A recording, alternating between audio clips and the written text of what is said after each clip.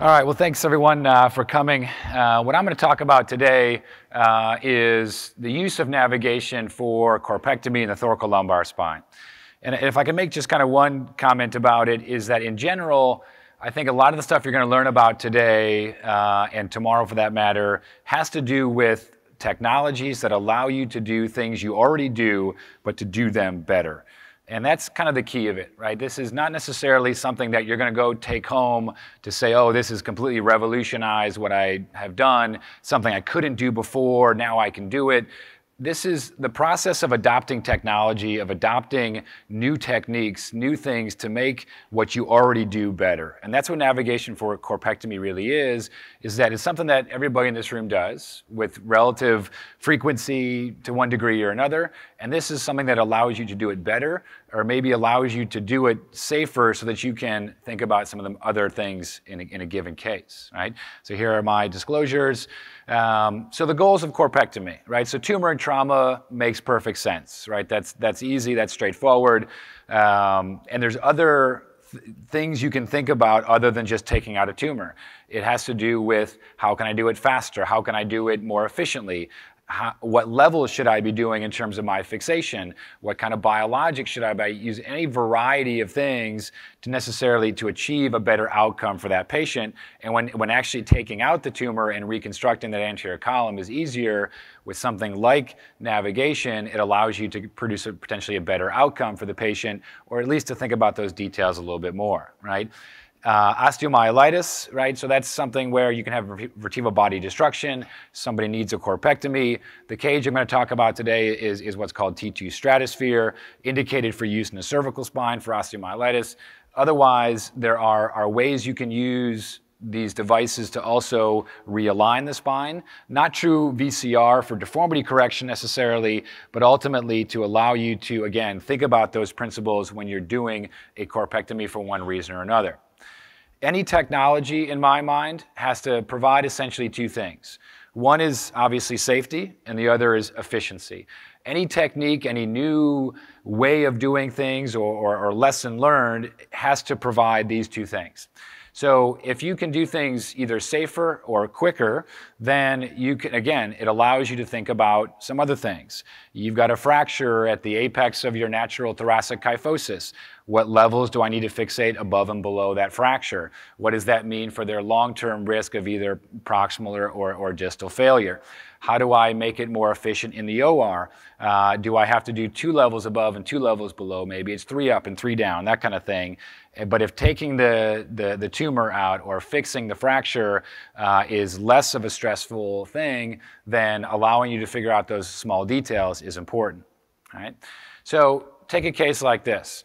So this is a 69-year-old woman with OPLL and myelopathy. Right? This is not a discussion on front, back, or myelopathy, fusion, laminoplasty. That's not the discussion. But say in this case you decide she needs a corpectomy, right?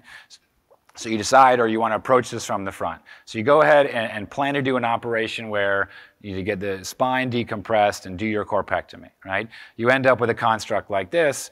But is this a case where you need navigation? Well, the answer is no, right?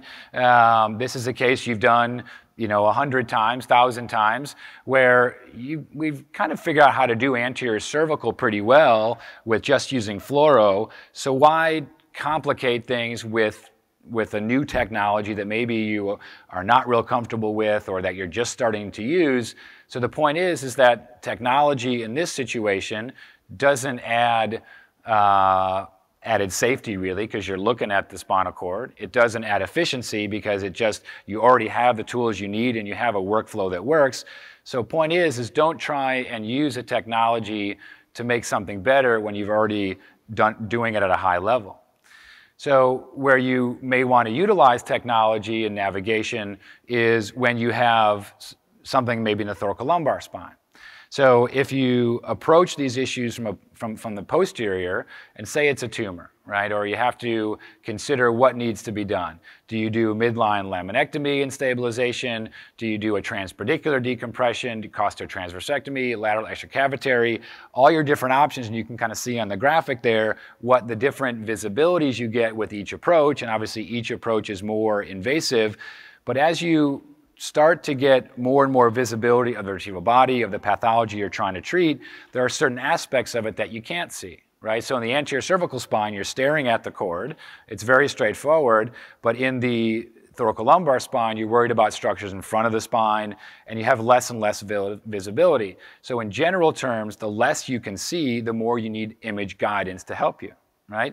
So take a case like this. 33-year-old falls off a roof, T8 fracture dislocation, spinal cord injury, Asia A, but needs to have this fixed, right? So you can see, obviously, significant fracture, a lot of fragments in the canal.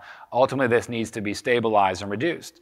When you do this from a direct approach, or from a posterior approach, your direct visualization for something like this is basically about that amount, right? But what about all the bone over here, right? How are you going to get that? Well, you can go to the other side, right, and do it there, or you have your assistant or your partner, fellow, whatever it is, do that side.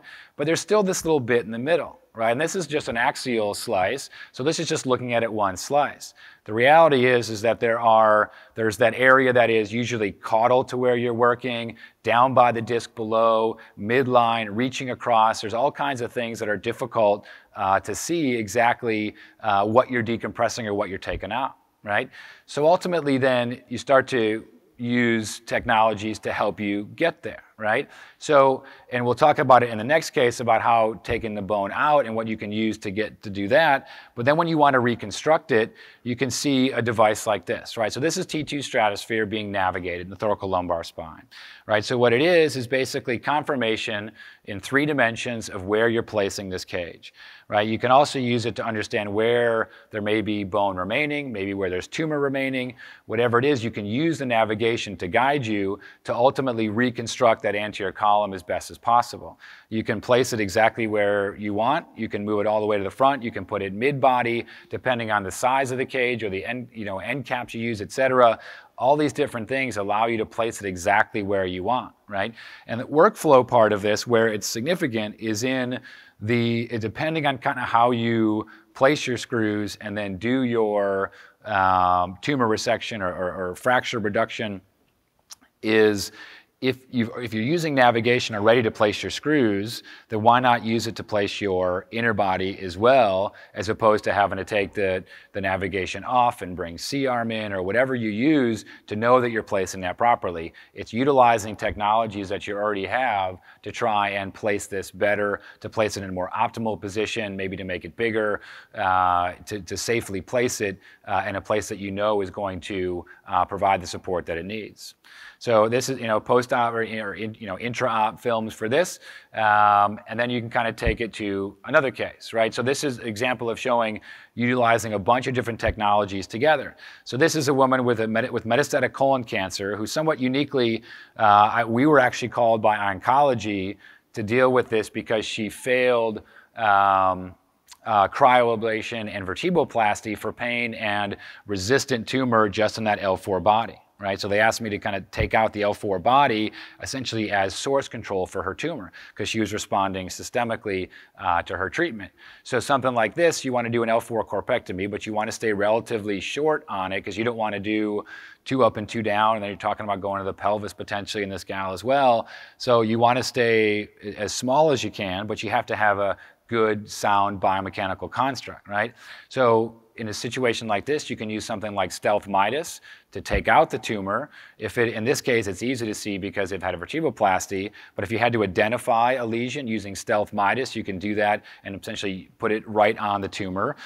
You then can identify some of the important anatomic structures, right? So if you're doing a corpectomy, the things you worry about most are either the structures in front, right, violating the ALL, or violating the end plate of the level below or above. And so you can use your navigation to guide you so you know exactly where your ALL is, you know exactly where the end plate is, et cetera, to identify that and then identify where you're reaching across to try and get bone out.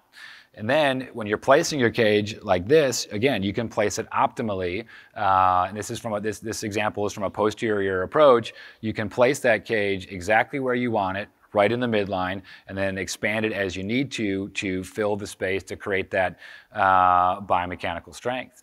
So in this case, we also used a fenestrated screw, again, combining technologies to produce the optimal outcome because this lady had poor bone quality, so we cement augmented the bottom screws to prevent subsidence and increase the strength there. So why do we need to have a unique cage that can fill these needs is largely because all the cages that are out there oftentimes are designed for a flat end plate, a perfect, almost thinking about it as a cube or rectangle in 3 dimensions. But the reality is that that's not the actual anatomy, right?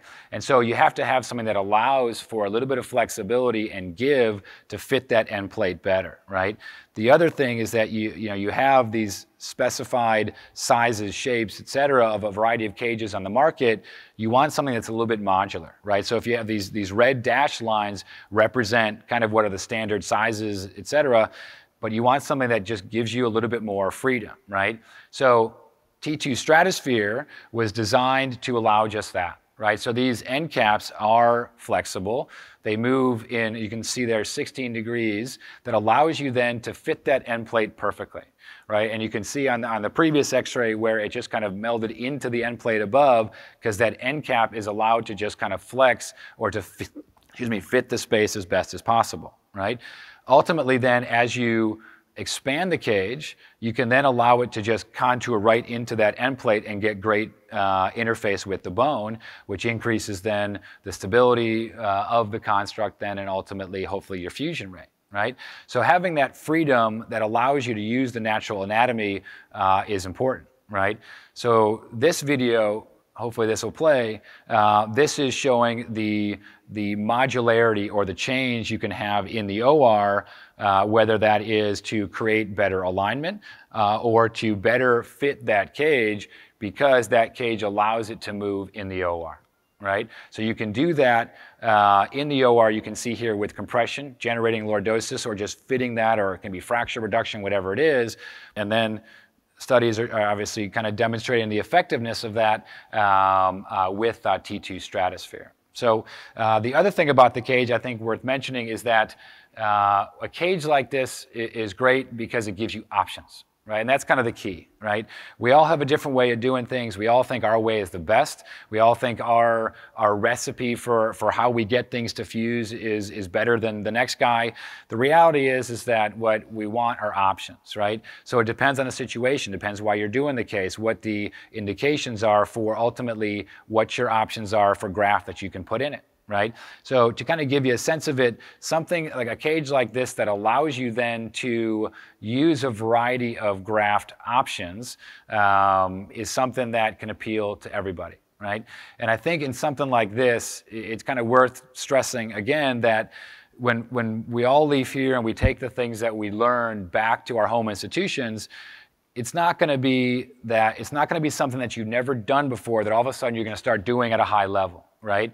The key of it, right? So in order to create that moonshot, so to speak, you kind of have to take that first step, right? So something like this that gives you options, that gives you variability, that it gives you essentially customizable, your ability to customize what you do to your technique, to your style, but makes it faster, potentially makes it safer, et cetera.